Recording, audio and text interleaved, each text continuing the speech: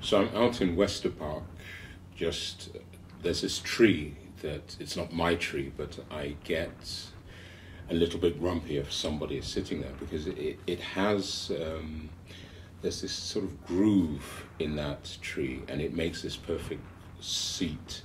So sometimes I go there, actually quite often in the summer when it's warm and dry, then I go there and I'm writing away and doing stuff. And so once I was there, and two groups of high school kids came, a group of boys and a group of girls. And they weren't together, but I believe they came from the same school, and I have no idea what school that is or was, because around there are not many high schools. Anyway, they're in the park. So you have the guys at one side, and there's about 5 or 6 meters between the two. And of course they make a lot of noise, which means I stop writing and I'm watching. And I noticed some funny things, which nothing was unfamiliar, but I just noticed it again.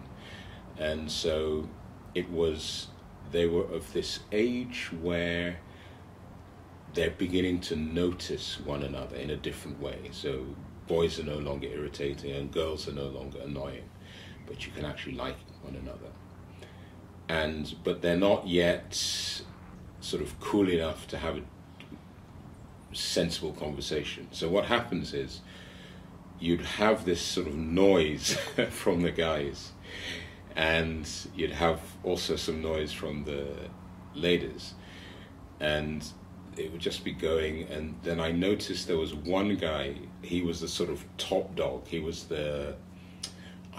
he made the most noise, and if he said something, most of the other guys would laugh. With the ladies, I didn't notice anyone in particular. It's just that it was very clear that both groups were completely aware of each other, but they weren't officially saying anything.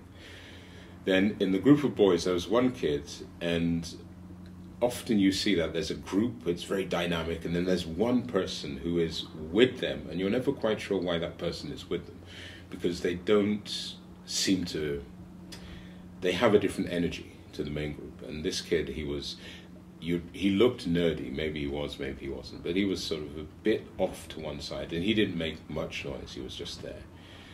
And so you have, of course, the guys make noise, the ladies make noise, and it goes on. And then I noticed the quiet kid kept looking at, there's a way I recognize that look. He's looking at somebody who has caught his attention with the ladies, and then I notice who it is. And then I notice that the top guy, the noisiest guy of the boys, is trying to get attention of the lady who the nerdy guy is looking at. And she's looking at the nerdy guy. She's not looking at this guy. So this guy's making all this noise, and he begins to make sort of just more noise and do sort of run a bit, jump a bit.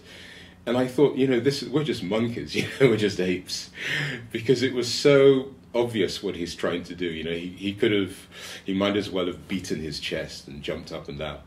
But it didn't work, because whatever it was, the vibe of the nerdy guy seemed to fit, or the frequency of the nerdy guy, and the lady, the noisy guy was trying to connect with.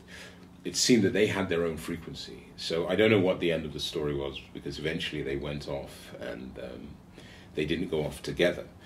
But I'd like to think that the nerdy guy did connect, and then you've got the the noisy guy wondering, yeah, but how is this possible? I made all the noise, I was jumping, I was this, I was that. Who knows? But that's just one of those good ones. Yeah, that was a nice one.